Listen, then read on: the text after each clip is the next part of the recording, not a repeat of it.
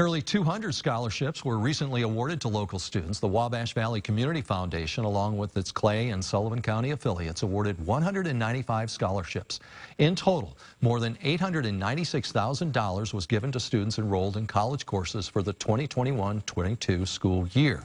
The Community Foundation also provided 4 full tuition scholarships through funding from the Lilly Endowment Community Scholarship Program. To see a full list of students receiving those scholarships, check out our website, mywabashvalley.com. There's also information on how to apply for a scholarship for the following school year.